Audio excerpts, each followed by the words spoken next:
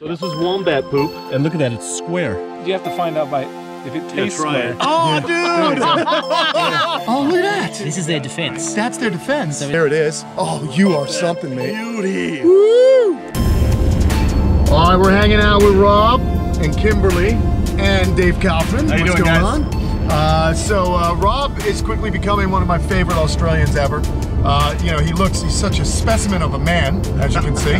This is very true. This is true. When you next see us, we will be in the bush and we will be looking for red-bellied blacks. Is that correct? Yes, and tiger snakes. Oh, right on. So that's the goal today. Let's hope we find them.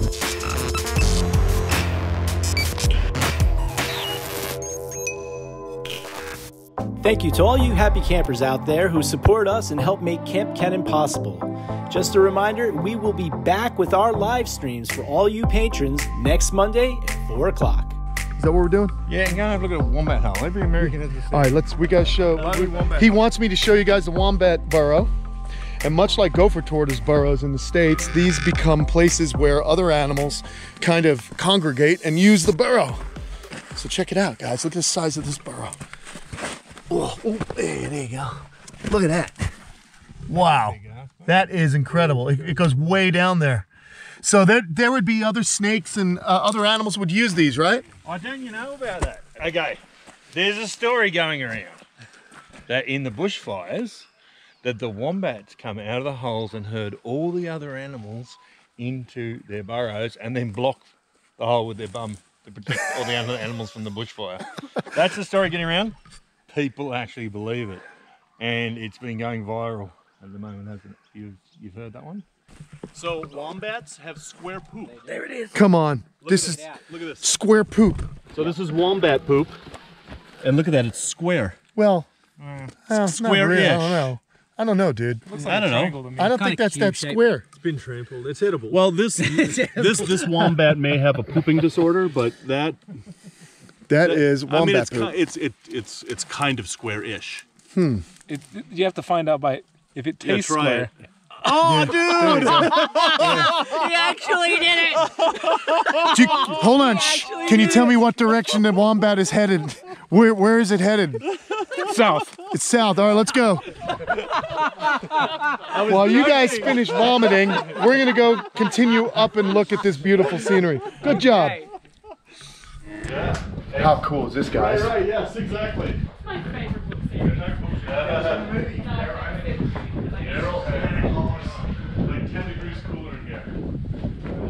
Look at this, everybody. Oh my gosh. I'll tell you what, this is one of the coolest detours to snake hunting I've ever been on. Just so beautiful. It's really fun when you get out here and experience different continents and what they have. So sometimes you don't even care if you find anything. It's just more about being out here and hanging out with friends and sharing stories and experiencing these really cool vistas, if you will. Because I'm me, I'm going to keep going a little bit further here and see what we can find.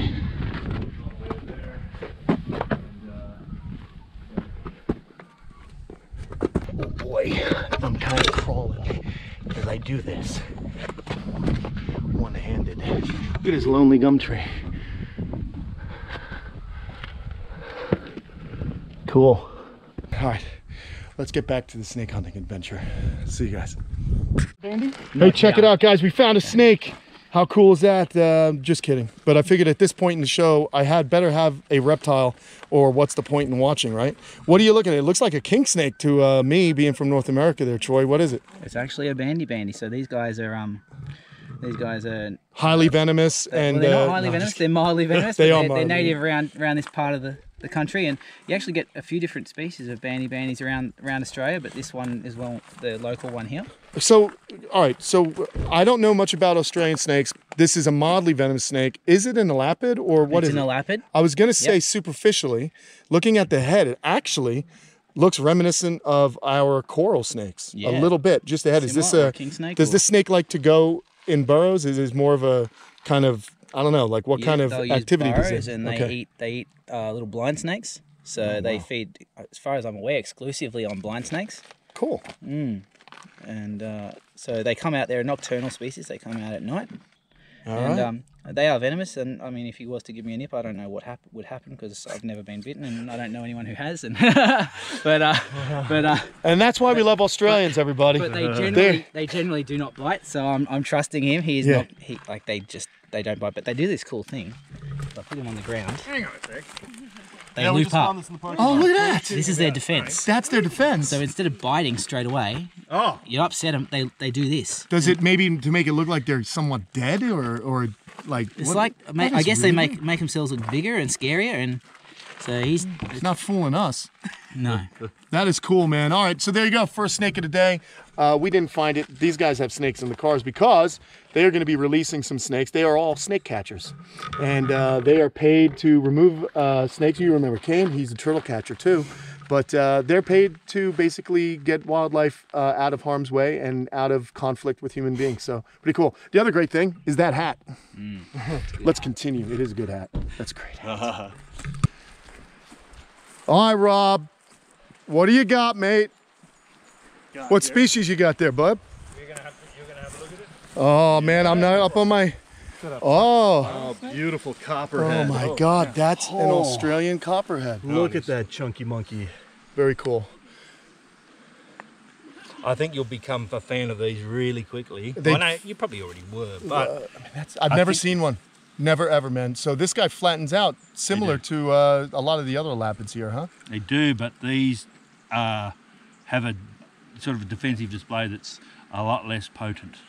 But you can never complete. I mean, they do have a little movement they do at the end there sometimes where they'll sort of go lunge at you, like a little half-assed lunge. But mostly they're like this. They just sort of look at you and they're sort of accepting. That's amazing. So what's so funny about this is it's called a copperhead, and in the United States we've got a pit viper called a copperhead, and you know, that's probably causes some confusion when North Americans show up here.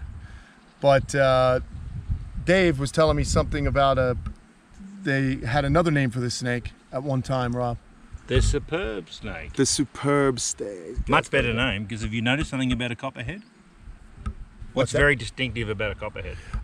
What's distinctive? I think that banding underneath them is pretty distinctive. What's even more distinctive than a copperhead? Think about the name. The copperhead? They don't have a copperhead! Yeah, that's true. Brian wins the prize. Ah, there you go. I'm colorblind, just so you know, mate. Oh, okay. Yeah, so I have a hard time with colors, which is probably why I don't really care for morphs too much. But which is why I like, you know, animals like this. Look at him. He's really just like, you know, what's funny is with No, what I'll do, I'll let him come a little bit closer. Okay. So he'll sit up and look at the camera a bit more. But then I don't want to take a photo. Well, you know what's funny, man, is that these guys, similar to other elapids I've encountered, I mean, they're much more alert snakes.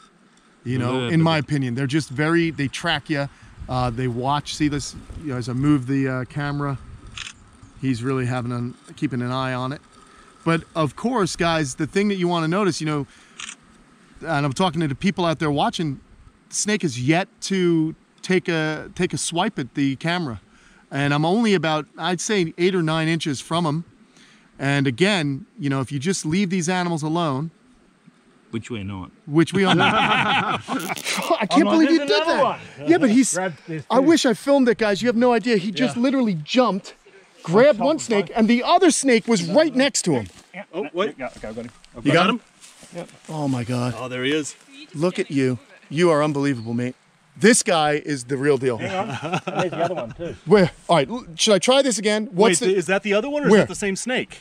Right over there. No. It's a good one. So we've got rid of the bad one. Oh, we got and we got the pretty one. Well, are you sure? Yeah. Oh, you got him by the. I see what's happening. Okay. So guys, look at this.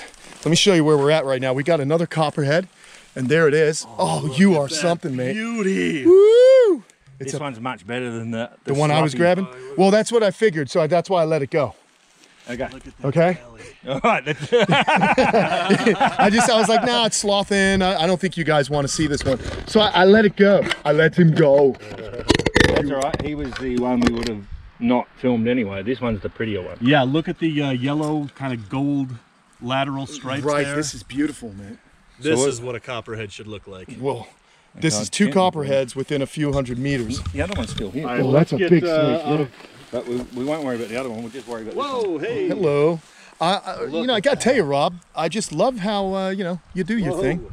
Let's get in through there. Copperheads are like, but honestly, they're one of the easiest ones. But then again, they can be tricky in ways that I think people underestimate. In what way? Like that? They do wiggly movements. See, look at oh, he's doing a little death roll. rolls. This one's really nicely coloured. That one's much better than the other one. The other one was completely in fluff. Yeah, like I said, you know, I'm glad I let that one go. Yeah. I didn't want to bore you guys with like a subpar copperhead, you know. And we didn't want to have to carry you out of here. Yeah, I think that's the key, yeah? All right, so this is beautiful. So we're going to take him up to a little better spot than... Well, you know what's cool, guys, is I'm easy to please. You know what? I'll walk way further just for one animal. And the fact that we got to see an Australian snake out in the bush with a very bushy snake man right there. Jealous of that beard, makes me miss mine. I need to get moving on it. But anyhow, I just want to say thanks to Rob for bringing us out here. But for now, I'm going to say so long and like and subscribe. We had a great day, and Australia does not disappoint, everybody. So if you can make it down here, you should do so. All right, guys, we'll talk to you later. And I'm going to leave you with a couple more shots of this beautiful copperhead, or I like it better, superb snake. I'll put him back where he was. Come over here. All right, and we'll go and do my little spiel, and I'll... Ooh, just got a little dizzy getting up. Oh, yeah.